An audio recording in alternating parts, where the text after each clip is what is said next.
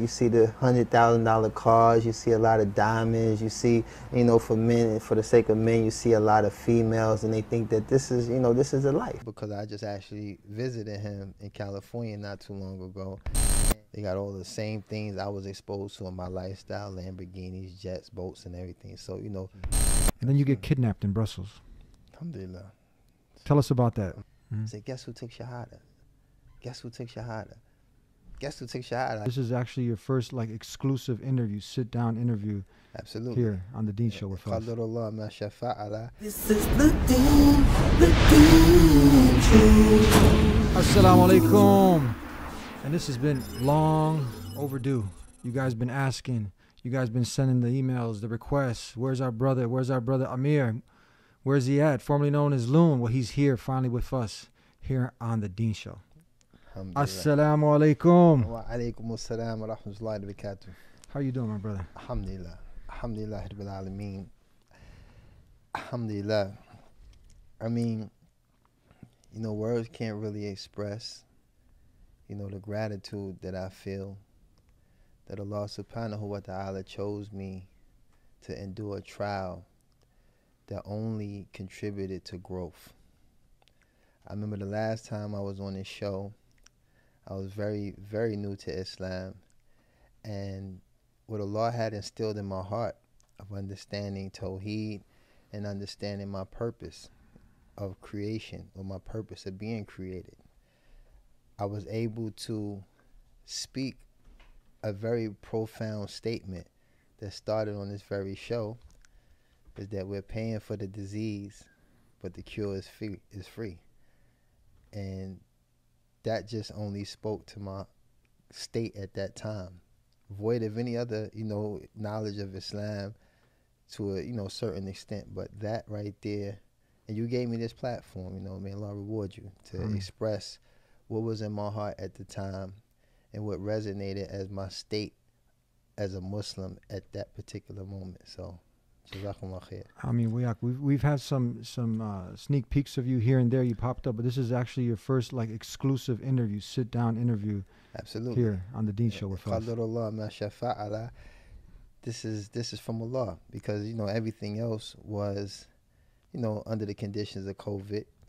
You know, a lot of these interviews were virtual. You know, like when I first accepted Islam, I fled with my religion.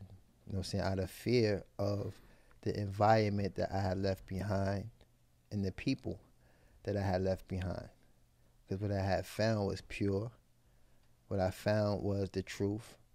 So I removed myself from the environment that would contradict or combat with that truth and that purity. And I moved to Egypt, where I had an opportunity to study, you know, in several mirakas as far as the language, and I had just signed up at Al-Azhar University before I went and made Hajj. Alhamdulillah. And my return from Hajj, I remember coming home to Egypt, dropping off everything that I had purchased for my family, and getting on the plane to go to Belgium to give a talk at the university. And I'm just getting back right now from Belgium, pretty much. Mm-hmm. Let's make a timeline. I want to go back a little bit for those people who kind of bring them up to speed. You got some people who are going to be turned out to this name Loon for the first time, Yeah. to Amir for the first time. Many fans of the show, they know you. You've been with us, you know, years ago. But I want to start off with just kind of bringing people up to speed about, and then just in a nutshell, just like we did kind of the last time, and people can go and watch that program that we did, but you started off kid from Harlem, Yep. New York. Yep. Born and raised in Harlem, New York City. And usually a kid from Harlem, what's he aspire to be? What's he want to be? Just kids in general, growing up, they want to live the American dream. They want to do what? Achieve what? What's on the minds of the youth? I think that children all over the world, they are inspired by what they see. So growing up in Harlem, I was actually exposed to, you know, the local drug dealers, you know, guys that were influential in the streets. There wasn't really too many outlets that were, you know, attractive, so to say. They were present, but wasn't as attractive as either playing basketball or, you know, indulging in activities in the streets. So this was common for, the youth in Harlem to be exposed to these things and later to either be affiliated or involved to an extent to where you can actually reap the consequences that come with either your affiliation or your involvement. So that's my origin. And then the only escape at the time was the music business. Mm-hmm. You know what I'm saying? The music business offered me an escape, or what I thought was an escape, which actually became a more intensified aspect of what I had already, endured Mm-hmm. through the streets. And then fast forward, you hook up with people such as Mace, Tommy Boy, Yeah. some of these p-diddy, Yeah. Puff Daddy. Then you hit it big. Yeah. Fast track to that. How does that all happen? Well, in pursuit of that escape, which was me pursuing a career in the music business, I started off as a ghostwriter, which is a person who writes music without actually being seen. So you're actually contributing to other people's careers. And it was kind of a backseat type of thing, where I'm able to make money writing songs, collecting royalties, and publishing from writing songs for people and not really pursuing to be in front of the camera. So that started in like 95. I was writing for Shaquille O'Neal, The basketball player. basketball player. I got a deal at Tommy Boy Records in 96. Then from there, I did a group project called Harlem World with Mace. Then after that, I signed as a solo artist to Arista Records. And then from Arista Records, I went to Bad Boy Records. And then my career, took off. Is Shaquille O'Neal Muslim? And may Allah be with you. Thank you. Thank you. Alhamdulillah, I mean, Allahu Alam, but when I speak to him, he gives me salams. You know what I'm saying? I return the salams without, investigating. Alhamdulillah, he gives salams. It is a right of a Muslim to return the salams. Yeah. So, because we hear that Shaquille O'Neal. I believe he is. he's Allah Muslim. knows best. You know what I'm saying? I have spoken to him one time since I've been home, and he actually had contracted COVID. Yeah. And he told me he wasn't feeling well. And, I just recently seen him pop up in an interview. So, inshallah, I'm going to reach out to him, and maybe that'd be a conversation we'll have in depth, inshallah. And for those people that don't know, I mean, Muslim is simply one who has submitted his or her will to the creator of the heavens and earth. Sahih. Yeah. So, these are things that constitute a person to enter the fold of Islam by way of testifying that none has the right to be worshipped with Allah, and that Muhammad sallallahu alaihi wasallam is the messenger of Allah. Yeah. And what follows is, implementation of that understanding. So you went now from being a ghostwriter behind the scenes, and now you get up on the mainstream, right? You hit it's a big deal, right? That's like the main, like the top where you can make it, mainstream, singing with the mogul himself, P. Diddy. How'd you break through into that? Well, I actually was ghostwriting for him. I started off writing songs for him as well. That means you're the original person behind the scene who's making up the words that he's going to say, right? Absolutely. So you have some artists that are writers, but then you have some artists that are performers, and the ones that perform may require songs from writers. So that was how our relationship started, and then it actually propelled into me having a solo career as an artist at Bad Boy Records. So it all basically was me evolving from one position to ultimately, like you said, get into the point or the pinnacle of what is, required of success in the music business is to become, an artist who does a couple hit records.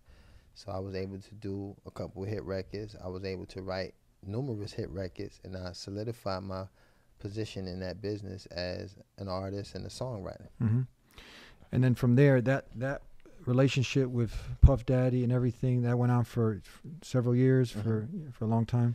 Yeah, I mean, actually, there was a moment of separation, for professional reasons, never personal, because I just actually visited him in California not too long ago, and it was, it was a great reunion, because you can't overlook the fact that, we've accomplished a lot of things together, but at the same time, only by Allah's decree, had I not been in that business, or had I not been successful or exposed to the lifestyle and everything that came with that business, I wouldn't be sitting on this couch right now. Now, and then we met from there. When all that happened, how many years later until we actually met?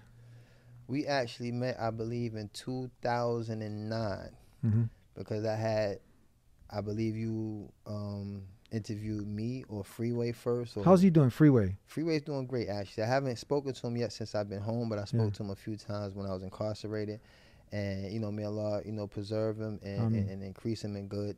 He had a actual health scare, you know, and I believe he had a successful, you know what I'm saying, treatment or surgery that, you know, by Allah's permission has, you know, restored his health, and he's out, you know, pretty much doing what he was doing, you know, prior to that. So, you know, the fact that he's still, alhamdulillah, he's Muslim, and, you know, we look to, you know, that which is apparent opposed to that which is not apparent. So, you know, he's my brother in Islam. We made Umrah together. My first visit to Saudi was me and him. You did Hajj and Umrah, right? I did Hajj and Umrah. I did Umrah first. Yeah.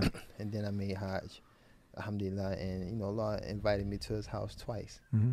So, you know, there's no way to describe the gratitude that comes with being able to establish that fifth pillar in Islam, which I believe every Muslim aspires to do. And I pray that every Muslim, inshallah, gets the opportunity to go to, you know what I'm saying, you know, Baytullah.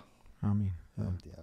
So then we meet in 2009, and I remember we were talking about your story, and then in some of those questions, you were talking about the different perception that you were getting from meeting Muslims, being around Muslims, the hospitality, and some of these things. Absolutely. It's the same hospitality you showed me just today. You come in, you know, and it's funny because I tell a lot of, you know,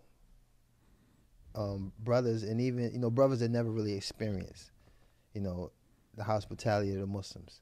And I have a friend of mine that actually, you know, I've known for 20 years. We worked together, and I invited him with me to go to a Yemeni brother's house. Yeah.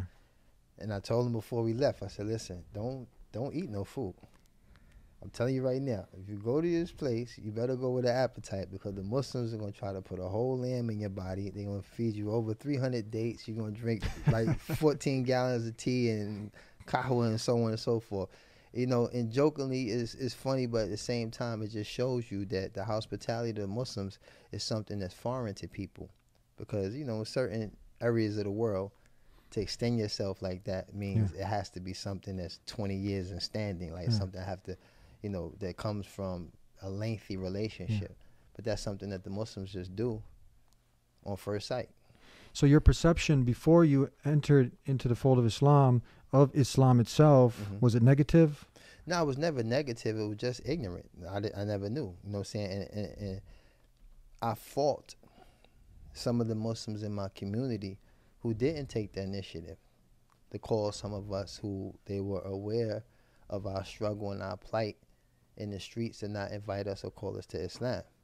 So, you know, it was never hatred, because in my community we all coexisted, and we all, you know, utilized the space that we were in. For example, like most of the corner stores, they were owned by some of the Yemeni brothers, even some Lebanese brothers, and so on and so forth. Then the taxi services before Uber and Lyft, you know, you had the taxi service was dominated by Western Africans, you know what I'm saying, from Senegal, Cote d'Ivoire, places like that. And then, you know, the pharmacies were particularly dominated by Pakistanis and Indian or Bengali people as well. So it's like this was the extent of diversity that I knew in my area in New York City. And basically, you know, there was never no call. It was just, okay, they got their thing and we got our thing, you know what I'm saying? So I guess, you know, becoming Muslim and then that brotherhood being extended based upon that acceptance of Islam, it just showed me that there was a world I was missing. There was a brotherhood I was missing. There was a lot of things I was missing, you know. So, you know, anyone that's inclined to Islam will learn these things as well, inshallah. Yeah. Let's take a step back in history, and we're going to just quickly react. I want you to this is you and me doing that interview in 2009, and some things now that you're gonna hear. Do you remember some of these things that you said? Let's see your reaction after we listen to some of these words of yours. How's that? For the most part, I think that a lot of people, mainly, preferably the youth, we all share kind of the same common desires and temptations. And I think the music business kind of breeds these things, and it gives people This a is that video. one-dimensional Which video is perception this? I Need a Girl? of, mostly the perks in the business, so to say. And I think that, the youth, by being so inspired all around the world, being so inspired by this lifestyle, a lot of them who have been born into certain faiths, like Islam and things of that nature, they try to incorporate this lifestyle into something that's so beautiful. Islam is just so beautiful, and I've been seeing over the years how, this business and this lifestyle has affected so many of the youth. And myself, you're talking about the lifestyle I think now that traveling the world, that people admire, they look up and living this consistent pattern of doing so many sinful things, that come with the business. We actually, have the opportunity to make songs that might not be so vulgar, might not be so, negative. But the reality of it is there's a lifestyle that comes with it. And that was the thing that really plagued my life, because what you're propelled in based on the success, is a lifestyle that just becomes so repetitive and so consistent, and you find yourself being removed further and further away from the truth, further and further away from peace, further away from anything that was pure about you before you entered the business. So, like I said, on the outside, everything looks good. You see the $100,000 cars. You see a lot of diamonds. You see, for men, for the sake of men, you see a lot of females, and they think that this is, this is a life. This is like, paradise right here on earth. But the reality of it is, I couldn't purchase peace. I was probably able to buy a car, buy a house, buy a chain. Couldn't purchase peace. And the reality of it is, while I'm sitting here constantly paying for the disease, the cure was free. Paying for the disease. Paying for the disease. And the cure is free. And the cure is free. Right there. So you talked about the beauty of Islam. Let's start from there. So what was so beautiful about Islam that finally had you accept it? The beauty to me was, simply Allah's guidance, because I wasn't looking for Islam. I had never had no one talk to me really about Islam. I was never invited to any talks, any conferences, or anything. Just my travels, which I was trying to salvage my career when I left Bad Boy, was my goal. But my first stop, where I first got inspired, was when I went to Senegal. And I visit, Gorée Island, the first slave houses there. And I learned quickly from someone who understood the history of that place that this was something that was pinnacle in removing my previous attachment to black nationalism, or, just nationalism in general, or, the things that we hold on to as African Americans to restore or protect our dignity, our pride, our sense of belonging, and so on and so forth. When it was explained to me that 60 million slaves had passed through there, but 6 million never left the soil because they fought and they died. Meaning they fought and they died because they would not submit to no one other than Allah. So they died on the very soil. Then the ones who were weaker any man, and those who were overpowered by those who oppressed them, they became victims of the transatlantic slave trade. So that experience alone stripped me of nationalism, and it gave me a heightened sense of understanding from just that space. Then next I visited Kazakhstan, which is Middle Eastern Asia, and that is when I experienced a different form of diversity as far as the Muslims. Because like I mentioned, I only knew of 3 particular groups or, nationalities or ethnicities that shared this common, understanding of Islam. But I goes to Kazakhstan and I learned that this is even more widespread than I ever imagined. And then third, because I became Muslim in Abu Dhabi. So visiting the UAE at the time where, may Allah make us better. It's not a place that, kind of like, oozes with Islam or, things of that nature. But shows you that this is Allah's guidance. Because at first I was going to reject the invitation because of everything that I was taught in this country about the Muslims, the misconceptions, the propaganda, and so on and so forth. So I was a victim of understanding from one particular dynamic that the Muslims were these excessive people. But then you go to this place, it's like it's the exact opposite. These people are living, you know what I'm saying? Allah has favored them with wealth. They got all the same things I was exposed to in my lifestyle, Lamborghinis, jets, boats, and everything. So, this pretty much brought it home for me. So I believe that was Allah guiding me without statement, without words, without interaction with other Muslims, no invitation, nothing. Just a statement of the Prophet ﷺ when he said, "Man yahdiyallahu fala mudilla lahu, wa man yudlil fala hadiya lahu." So whomsoever Allah chooses to guide, none can lead them astray, and whomsoever Allah leads astray, none can guide. So I remember the first time I heard khutbah al-hajjah, and I just knew, like, subhanAllah, this is the very thing that clarified my experience, that this was guidance. Mm-hmm. So, So now you're watching yourself in 2009, and then the epic statement that you made, "I'm paying for the disease while the cure is free." What are you thinking now? Now everything you went through, and as profound as that statement was then, is the same now, because I believe that from my experiences and my travels of talking to the youth around the world and seeing the commonality in the things that they're attracted to and what takes them away from the remembrance of Allah, and what makes them abandon their Islamic identity and so on and so forth.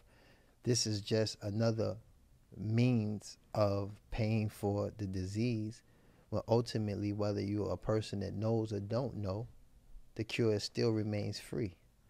So even for the Muslim who's born, who Allah favored to come from the loins and the wombs of believers, and to be exposed to things that deter them or take them away from the remembrance of Allah, a sincere repentance becomes the cure, and it's free. But the more we continue to indulge in these things, we're only paying for the disease and that which puts us on a path of gradual destruction. And for the non-Muslim who's ignorant or unaware of this cure, which is free, then they too, until Allah guidance reaches them or Allah changes the condition of their heart, they remain upon a path where they're constantly invested in a disease that will only lead to their demise, not only in this life and the next, but the cure is still free. So at the time when I said that, that was just my pure, sincere emotion of understanding my current state at that time. But now as you grow and understand the religion more, and you study more, and you learn all of the things that conform with the knowledge and understanding of Tawheed, then you know that Allah has provided a cure for every disease. So there's nothing that we can endure in this life that Allah hasn't provided a cure for. And the cure is free, no matter what the disease is. The cure for it is free. Alhamdulillah. What's so beautiful about your story, and this is why people are so attracted to it, is because on one end you have people who are so fascinated with these 2-minute videos that get like, hundreds of millions of views, and people are like, just drooling at the mouth. You got the scantily dressed, tawdry dressed women that are being used and abused really on these by some of these artists out there. No shame in what's being said, and the language that's used, and this is the true oppression of the women, I believe. Absolutely. Yeah. But then people are just so caught up with that. But then to see someone get out of that and to come out and to really, because even the Kanye Wests and many of those who are in that lifestyle, they talk about and they sing about the corruption in there, all the evil that's in this world. But then they don't get out and do what you've done. you know, to submit to the truth, to come to the truth, you know what I mean? And still not go back. Yeah. And may Allah protect you, me, all of us from going back to those days of ignorance, you know? So that's what's beautiful, you know, and it's captivating. Yeah, someone who was up at the mainstream like that, and now he's a Muslim. And not just someone who's because you do have Muslims, but then they're shy to come out. Like you're on the Breakfast Club not too long ago, and you're asked about music, and you're like, you're breaking down why, Absolutely. you know, why you don't listen to music. Absolutely. Because the lifestyle that comes with it. Yeah. You're saying subhanallah. Yeah, because the thing you're is, saying alhamdulillah is coming natural. You're not shy about that. Well, I mean, this is the problem. And you get what I'm saying? I absolutely. Where people, we understand. know they're Muslim, but now they're very timid. They're very scared. You know, they're kind of undercover. Well, see, this is the overwhelming presence of opposition to Islam that resides in the West, preferably America, you know, the UK, England, so on and so forth, is that, and then you have media that plays a very significant role in placing a particular identity on the Muslims that's a false narrative. So what happens is, you know, the more a person's heart is inclined to pleasing Allah, he'll do it at the expense of the people's anger. You understand? You'll do it at the expense of the people's anger. Meaning that I'd rather please Allah and have you angry at me, opposed to pleasing you and having Allah angry at me. You know what I'm saying? Angry with me. So it becomes a situation of perspective. We say we love Allah and His Messenger. We testify that none has the right to be worshipped but Allah, and that Muhammad sallallahu alaihi wasallam is His messenger. So with this testimony, right, with a pure intention, statement of the tongue, which follows is action of the limbs. These three things have to be synonymous. We can't just have a pure intention and not speak, or we can't just speak and not act. All of these things have to be synonymous, and that's a part of our ascription to the Sunnah of the Prophet sallallahu alaihi wasallam.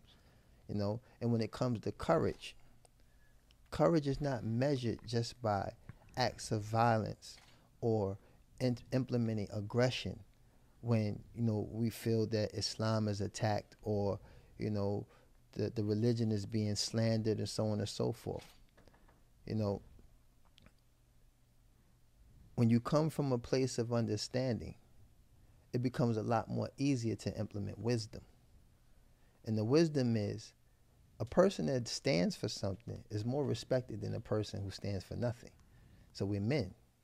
And this should be something that's incumbent upon men, not just the Muslim, but men in general. Whatever you stand for, stand on it. Yeah. You know what I mean? Because that's the way I was raised in the streets before Islam, is that whatever it is, I'm standing on that. So I love Allah and His message. I love what Allah loves. I hate what Allah hates. And this becomes regulation of my emotions. Yeah. So when I love what Allah loves, alhamdulillah, my emotions in the right place. If it's something that Allah forbids and He hates it, then I hate it. Mm-hmm. You know what I'm saying? So why would you not defend what you love? Yeah.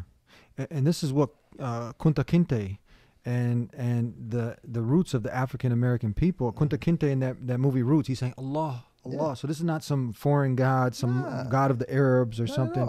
And the injustice that was done to the African Americans. I mean, you had the original people who came here. What was it, like 30-40% were Muslim. They were they weren't savages living on they were princes and queens. Absolutely. And people who were, you know, having a noble life. They were kidnapped. They were Muslim though, right? They were Muslim. So the African American roots. Anytime I speak to an African American, whether it be in an Uber or anywhere, I try to point them back to their roots. You know, which is Islam. Exactly. See, the thing is, I just had this conversation before I left here. I was at the radio station, and I was trying to explain to, you know, my people, you know what I'm saying, as far as my ethnicity in this country, that the true unified front when it comes to establishing good comes from belief. We unite upon belief. This is the unity amongst the Muslims. And is the unity that should be established even amongst the Muslims. So it's not just an ethnicity thing that takes place in America. This is something that's widespread. And the only way we get back to a place of unity, for example, Allah says in the Quran, He says, وَالَّذِينَ كَافَرُوا بَعْدَهُمْ عَلِيَهُ بَعْدٍ إِلَّا تَفَلَّهُمْ تَكُنْ فِتْنَةٌ فِي الْأَرْضِ وَفَسَادٌ كَبِيرٌ. He said, verily the disbelievers are allies of one another. And if you do not do the same, there will be fitna in the earth and major corruption. So this is actually the state we live in. So Allah made it clear that those who disbelieve, they share commonality. The Muslims, if you do not do the same, the result of that will be fitna in the earth and major corruption. So this applies specifically to the believers, and also the methodology of unification applies generally. So when you look at a people who are oppressed and disenfranchised in this country for over 500 years, getting back to the source is what's going to rectify the present and the future. So if the source and your origin coming to this country is coming from Islam, because even geographically, if you looked at those countries where predominantly slaves were extracted, they were extracted from predominantly Muslim countries. Yes. So that means that everything that transpired, everything that was fed to a people that was incorrect or was fed to demoralize, demean, break down, cause discord and splitting, there would have never been anything that would have been allocated that would have been of good other than what was taken, which was Islam. Mm-hmm. So, you know, this is something that I try to establish, but I do it in the means respectfully, and I try to use wisdom, because, you know, Allah says, La ikraha fi din, there's no compulsion in the religion, so we can't compel people Mm-hmm. or force people to accept Islam. Yeah. We can only articulate the truth, the benefits and the virtues of Islam, and you accept it. You know what I'm saying? It's between you and your Lord. So we took it a little back in history, just give a condensed version of you coming out of that lifestyle, having it all, you know, finding peace and purpose in Islam, submission to the Creator, not the creation, the way of Jesus, Moses, Abraham, and just the last and final message, Prophet Muhammad, peace and blessings be upon them all. No, So this is not a new religion. It's the same way of life that was from the first man, Adam, to all the messengers, and we're living it here today. And then you're out there traveling. You're trying to get the youth off drugs. You're trying to share the message of peace and purpose with humanity. And then you get kidnapped in Brussels. Alhamdulillah. Tell us about that. Alhamdulillah. Is that right? You got kidnapped. Absolutely. I mean, but it's by Allah's decree. So you're doing good Yeah. out there. And then, you know, something from the... Bring us up to speed. Why did you get kidnapped? Basically, there was a conspiracy that took place in 2008 with a group of individuals who I only knew one person. And this was prior to Islam. I wasn't a Muslim yet. So this was me at the very, you know, weaning stages of leaving the music business, my love for the underdog. I met a guy who was, you know, aspiring to be an artist, and I tried to show him a way through the means and resources that I had.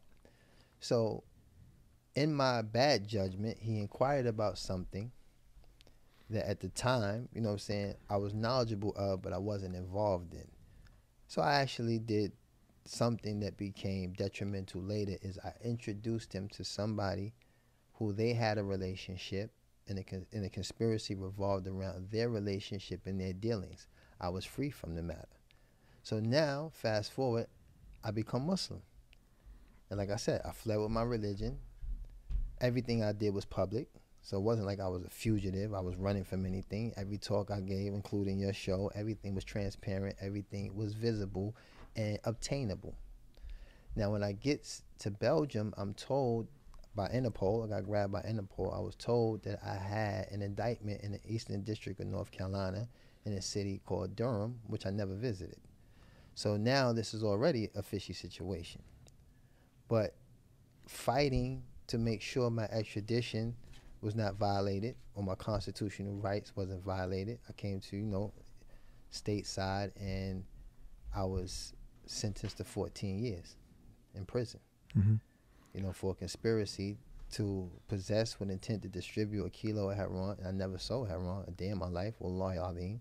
And the individuals who put me in the conspiracy, I didn't have any real dealings with these guys, you know. So you introduced A to B, pretty much, and I became C, D, E, F all the way to Z. Yeah, simple. So that's interesting. When you look at, we know in Islam that a person can go towards an evil deed, right? And then if they might have an intention, but even if they don't do the evil deed, They get the reward. they get the reward, Nice. right? Or, they thought about doing something. They were about to do it. Again, they walked away. But here, you didn't even do it. Yeah. Right? You introduced two people. Absolutely. Whatever they did. And then how do you end up going But to... see, the one thing I've never done through the course of my whole incarceration is try to figure out the wisdom behind what Allah had decreed. Yeah. And that's something that can definitely lead to removing yourself Yeah. from understanding what is clear as far as what Allah established of accepting his divine decree, the good of it and the bad of it. So the tangible evidence is what people struggle with. Yeah. But the ultimate defining factor is that this is from Allah's decree. So I accepted it, and for 9 years, I was able to increase in everything I was searching for prior to that. Because, trying to study in Egypt and at the same time taking invitations, going to other places, giving talks, it was impeding my process.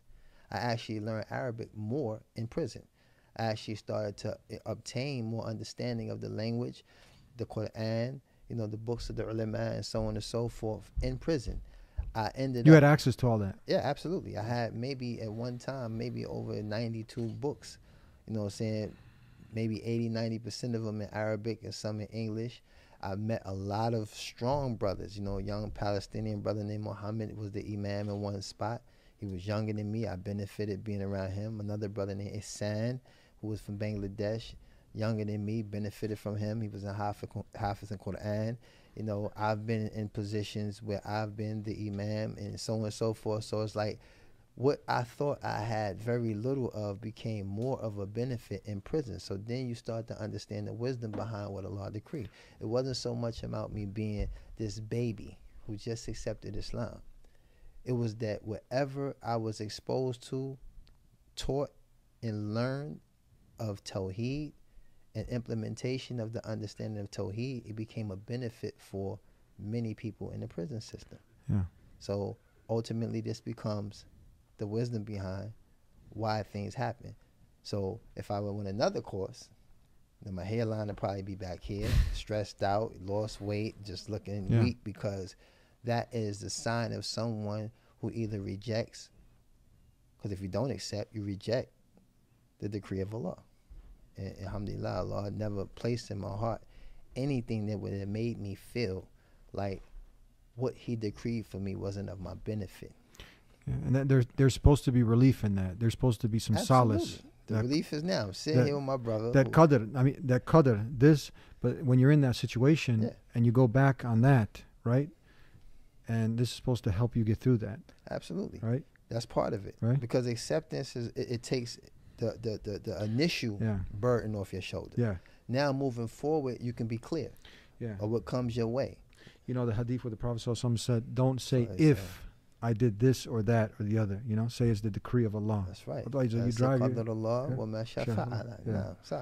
otherwise you drive yourself crazy. Yeah, and that's what I'm saying. That's the beauty of us. We live in our hearts. The true believer lives in his hearts, because this is the thing that Allah targets in the Quran. Yeah. The hearts, not the intellect. We have aql, but there's a place for that. Yeah. But as far as our ultimate living space is our heart. Yeah. You have to live here. You have to reside here in order to feel, in order to understand, to comprehend.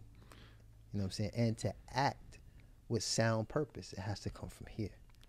And then you were kind of entrapped. You were given some options, but those options were like, okay, it was like, if I go down that route and try to fight for this justice, I lose. I can get life in prison. Get life imprisonment. You know what I'm saying? So now this is where the aql comes in. Now we have to use our intellect. Yeah. You know what I'm saying? Because what Allah says in the Quran, La taqtilu anfusikum, do not kill yourselves, right?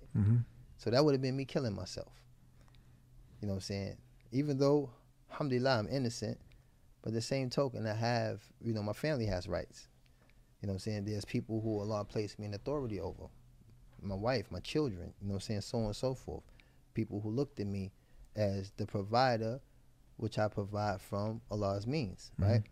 So with all of these things in place, you have to make a sound decision. You have to weigh the benefit versus the harm, right? So the benefit is, okay, I take the sentence, there's daylight. But at the same token, I take the sentence, I make the most of the time. And alhamdulillah, Allah, allowed me to return in 9 years opposed to 14. Mm-hmm. Went from 14, I got the 2-point reduction, dropped me down to 11 years. In the feds, you do 87% or 85.5, however you want to. So that would have been 9 years anyway. Yeah. Then I get immediate release. I signed for a compassionate release. I got immediate release. Wallahi Azim, today is actually the day I was supposed to get release. Mm-hmm. With no relief, like with no compassionate release, no filing in court, anything. Today was my out date. I was supposed to come home today to get 11 months halfway house. Was there something Trump was mentioned in all this? Had nothing to do with nothing Trump. with Trump. With Trump. Had everything to do with me utilizing whatever rights is given to me, whatever rights that wasn't relinquished during the course of my incarceration, utilizing those rights to file for certain motions. And Qadarullah, I was granted the compassionate release, and I was released immediately. MashaAllah. Right away. Alhamdulillah. Don't wait. Can't wait. Alhamdulillah. And you're here with us now, alhamdulillah. Now. MashaAllah. Tell us, Islam in the prisons. Mm-hmm. How was it there when you came in? Were there a lot of Muslims there in the prisons? Jamiatul Yusuf. It's the University of Yusuf alayhi salam. MashaAllah. So I've met some of the most, inspiring, influential, and strong Muslims, because under these circumstances, all we have is Islam. All we have is our brotherhood. So when those things become the things that remain from everything else that Allah has removed, then you either find refuge and solace in that, or you incorporate the prison culture and be lost. Mm-hmm. So I've been to 4 different institutions in the feds, and every community I went to, I had some benefit. I learned from brothers learned from me, the brotherhood, like we did things together, we worked out together, we played ball together, we had a Muslim team for this, and we stayed together. We found ways to always be a part of each other's struggle, each other's life, each other's benefit, each other's education, so on and so forth. And that's something that's actually lacking in the free world. Yeah. How is it described to us? Paint a picture. Okay, you walk into the prison. Is it like, okay, you go to the left and they have this gang, people, folks, whatever, and then you have to start going who you're going to click with, neutral, and then over here you got the Muslims. How, paint us a picture. How does it actually, work? Well, the command for us to seek, right? Uh-huh. You seek the Muslims upon arrival. Yeah. So the first person that you may engage, or the first person you catch eye contact that look like he might know something, or you staring at me, let's start a conversation. Hey, yo, you know where the Muslims at? Are they allowed to wear the kufis? Absolutely. Yeah. We're allowed to wear the kufis. We are allowed to wear a thobe, or, shower the kameez, inshallah, like in certain spots just for Yom Jumu'ah, not throughout the day, but just in Jumu'ah. They got lockers inside the chapel that you can change in there and wear your thobe. You know what I'm saying? You could wear an imam, everything. Alhamdulillah. I mean, the Muslims have fought to preserve some of the right to implement Islam, right? So to know that we're in a place where we're not taking this stuff for granted, it becomes difficult to see brothers who have the opportunity and the access to this stuff neglecting it. Mm-hmm. And I just pray that Allah makes us better, increase us in that zeal and that strength that we had when we first knew we was upon the truth. We have to return to that, inshallah. How's the dawah in the prisons? How is it? Did you have any experiences where you're able to share with some of the inmates there and people actually accepted Islam? Absolutely. You know what I'm saying? By Allah's permission, I never do any counting, you know what I'm saying? But it was always, you got time. So when someone shows any type of inclination to Islam, you're more than open to teach them. What else I got to do? Like, where else I got to go? You know what I'm saying? And it actually strengthens your understanding for yourself at the same time you're teaching and inviting someone to something that's good. And, by Allah's permission, I'll say this. I've never entered a single institution where someone hadn't accepted Islam. So, I mean, literally, I've never been to an institution where someone hasn't come to me seeking Islam and testified that none has the right to be worshipped but Allah, and that Muhammad sallallahu alaihi wasallam is the messenger of Allah in my presence. You know what I'm saying? And so on and so forth. I speak to a brother now, my good brother, his name is Umar Sheikh, you know what I'm saying? And Pakistani brother, mashallah, tabarakallah, he's a beautiful brother. I speak to him all the time. Since I've been home, he's called me, you know, several times, telling me about people that we're familiar with, that we were working on. I said, guess who took Shahada? Guess who took Shahada? Guess who took Shahada? Like, it never stops. It's like, this guy took Shahada. SubhanAllah, the guy that was, wow, mashallah. Oh, guess what? Guess who took Shahada? So the brothers is in there calling the people to Islam, even during COVID. Like, everyone's locked down, isolated from one another, and everybody's calling each other to Islam. We're calling the non-Muslims to Islam, and we're calling the Muslims to return to Islam. You know what I'm saying? This da'wah doesn't just start or stop with the non-Muslims. And that's what people have to understand.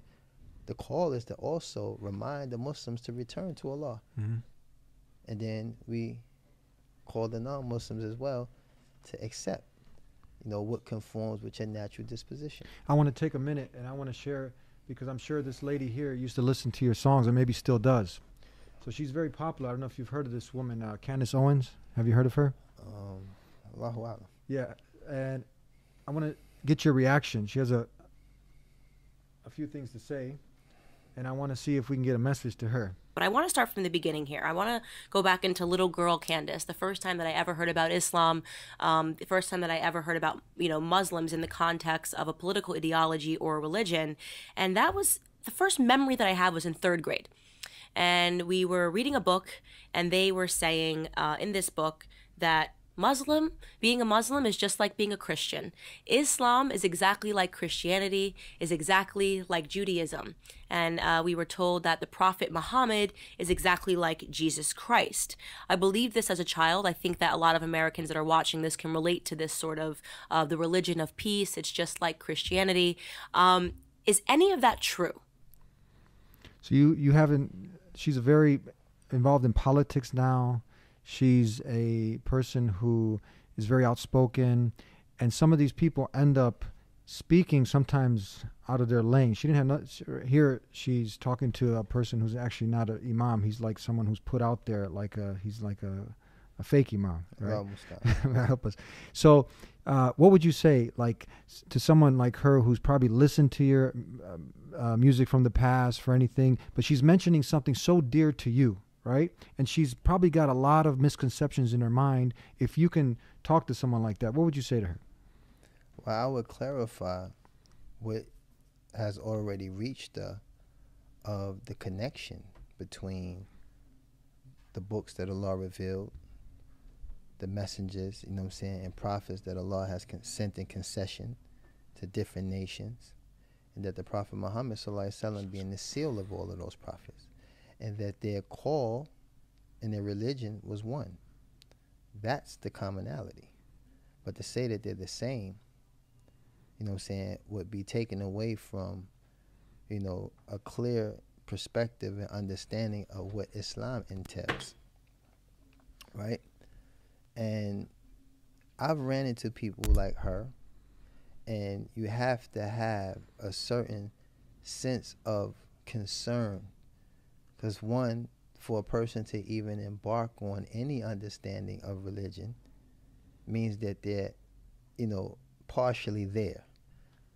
You understand? As Muslims, all we're trying to do is get them all the way there. You know what I'm saying? Without no deception. We're not trying to deceive nobody.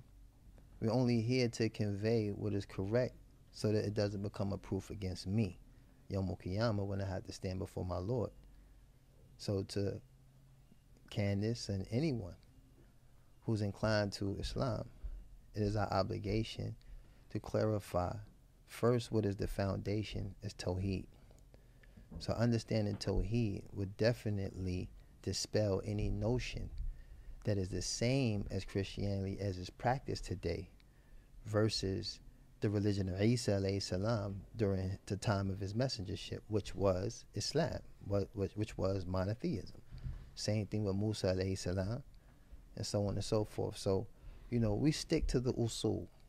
The people who ascribe themselves to the sunnah, we stick to the usul, meaning the foundation. So the foundation always starts with Tawheed. No conversation should start unless it starts with Tawheed.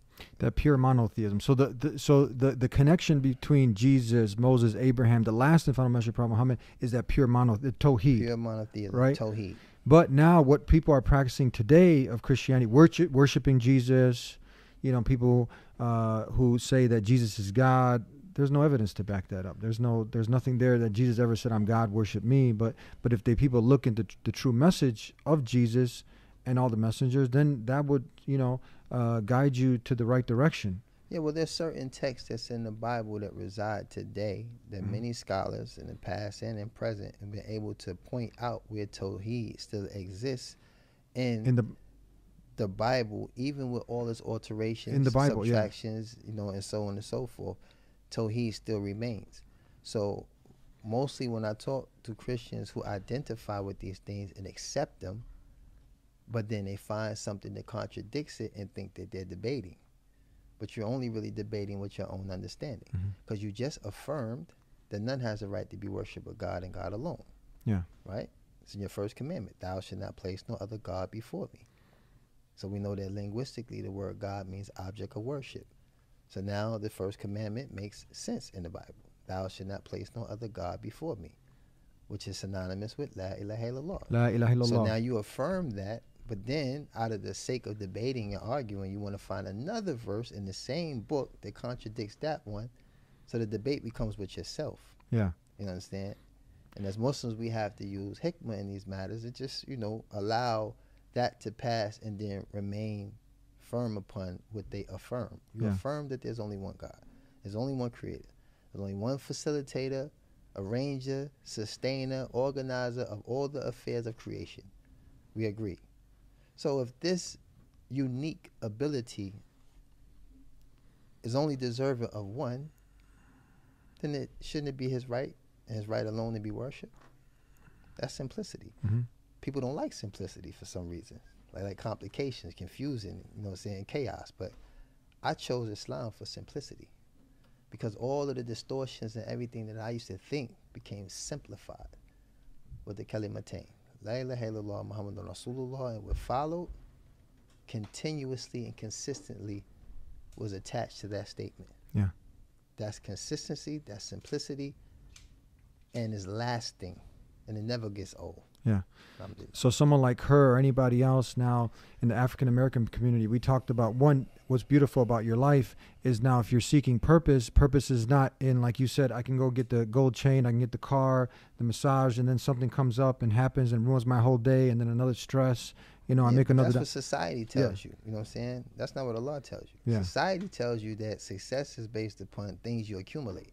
Allah says success is upon belief. Yes. Dying upon belief. Living upon belief. That none has a right to be worshipped but Allah. That Muhammad sallallahu alaihi wasallam is the messenger of Allah. Yeah. Living upon that, implementing that in your life, and dying upon that. That's success. Still simple. Still easy. You break it down simple. So you have that, and then you have the roots there, and then you have that connection with the pure monotheism. Do you think, have you heard these names like DJ Khaled? What else? I know Khaled very well. You know Khaled? I just haven't spoken to him since I've been home. You know him very well. Who else? What's the name? French Montana. I met French a couple weeks ago. We talked. Alhamdulillah, may Allah continue to increase him, because he's definitely trying to implement what is correct. So for me, like I said, with all of these people that you named and we probably going to name, first and foremost, we always ask Allah to guide them. Ameen. We always ask absolutely. Allah to guide us. Purify our intentions too. Yeah. So our intentions is pure going into these things. We're not trying to keep score. We're not trying to keep record. We're not here to say that I'm the Shahada King and all this type of stuff for the law Azim, but we do this solely for the sake of Allah, and we want good for the people. You know what I'm saying? Because we're supposed to be the best of the people for the people. So that's a responsibility. You know what I'm saying? That if we're going to be the best of the people for the people, meaning by example, you know what I'm saying, by methodology, by implementation of that understanding and so on and so forth, inviting to it, then this obligation doesn't rest until we see the result of Allah. Yeah. Are you able to sit and talk? Many people, everybody knows Muhammad Ali, right? and not only a legend in the ring, but mainly what he did outside the ring. But you know, my teacher knew him very well. One of my former teachers who used to run a Dawah center was Muhammad Ali. His love for this deen, for sharing. He used to give out pamphlets and who was Jesus and what is Islam, and he used to actually sign his name, and that's how he would give the autographs. People in this industry, are you able to sit with them, and do you think how much of an impact would they have if, because we get excited, you see not too long ago we saw Mike Tyson, where he was praying in public. Yeah, with Badu Jack. Yeah, and just by praying that prayer, people were getting so excited. Imagine, you know, how much impact someone like Mike Tyson or some of these, if they really started to, you know, change their life for the better and start to really implement the Tawheed, implement Islam. Well, the thing is, even whatever it is they do that inspires, they've done a great justice for Islam. See, the thing is, like the Prophet ﷺ said, Talib al-ilm faridatu ala kulli Muslim. Seeking knowledge is obligatory upon every Muslim. So when we see the things that inspire us to want to learn more, we have to take those inspirations, right, attach them to our heart, and then we have to strive to increase in that which is good. Because what happens is, for the ones who do choose to implement seeking knowledge, we want to put the burden solely on their shoulders. You know, go ask the imam. Don't ask me. Ask the imam. You know what? Go on YouTube. Pull up such and such and such. This becomes a lackadaisical effort of establishing what you may already know. You know, you can't demote your value because you only know just the clues. You know what I'm saying? You only know the last 3 surahs in the Quran. Yeah. Alhamdulillah, you know something. You know what I'm saying? And you have to teach that. Even if you only know Bismillah ar-Rahman ar-Rahim, you have to teach that. And every Muslim needs to understand this obligation and not assume that the burden is just those who seek knowledge. It's yours as well. So when you're frequenting amongst, you know what I'm saying, Muslims or even the non-Muslims, every time an opportunity presents itself, you're supposed to seize that opportunity to teach. Because when you do that, it becomes a defining factor of what your presence is going to be around those people. Islam will choose your friends for you. Because if every time I speak about Islam, I stop playing ball or go pray and I do all these things, you know what happens? You either going to continue picking me to play basketball because you respect the fact that I stopped to do these things, or you're going to distance yourself from me. So I didn't have to make the choice. Islam made the choice for me. You understand? Oh, I got to go. I got to get out of there. I got to pray. Oh, man, you always got to pray. I used to go through this in prison sometimes. Yeah, oh, yeah. Come on, we're going to stop picking you, man, because you always got. But listen. While you're playing ball, I stopped. There you go. That's a great example. Exactly. So the point of the matter is, this obligation is not just mine. It's not just yours. It's everybody's. It's every Muslim's obligation to teach what you know. Because if you know Islam is the truth, it doesn't matter about your shortcomings. Doesn't matter about your deficiencies or your flaws. The obligation still remains. If you know Alif Bat Tat, teach it. You know Bismillah ar-Rahman ar-Rahim, you teach it. All you know is Al-Fatiha, you teach it. If all you know is the Tashahhud, whatever it is, your obligation to teach it remains until you meet your Lord. So we have to stop abandoning that obligation. And this is for everybody. This is for the names we mentioned, we didn't mention, for everybody. This is just our mu'min. Yes. Every believer. Yes. Allah musta'an, Yaki. Right. We know this is what we here for. Yeah. Well, we'll end with that. It was beautiful to see you, man. Beautiful to see you too as well. May Allah bless you. Where can people, if they want to get in touch, look up at, you got some documentary coming out, I heard? Yes, I'm working on a documentary so I can actually put to the side all of the questions about all of the transitions. I feel like if I share that one time, I can place those things behind me. And that if I'm invited to speak, the questions would be relevant to what you've already sown or what you've learned about me. I have a book also I'm trying to, release. And I'm just pretty much in the same place I left. I love Islam. I love the Muslims. And anything that I can do to contribute to the success of the believers, inshallah, in this life, I'm going to do what I can.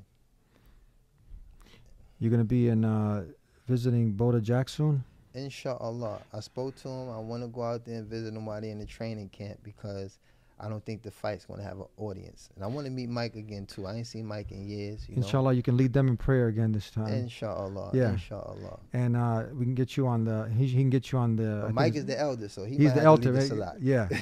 and don't forget, if you see Mike, tell him to tune into the Deen Show. No, inshallah.